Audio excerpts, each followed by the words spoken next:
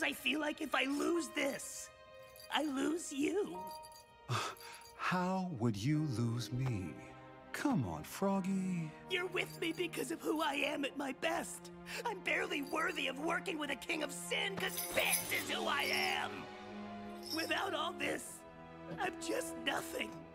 And Mammon made me this. I owe it all to him. Fizz, Mammon didn't do shit. You already were this. You'd be this no matter what. You are the most inspiring demon I've ever known. And meeting you was the best thing that ever happened to me. I adore your inventiveness, your attitude, your resilience. And you're just the cutest little thing alive.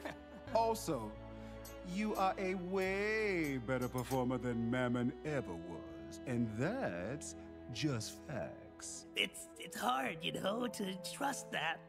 I love you so much, Ozzy. And I love you too, Fizzarolli.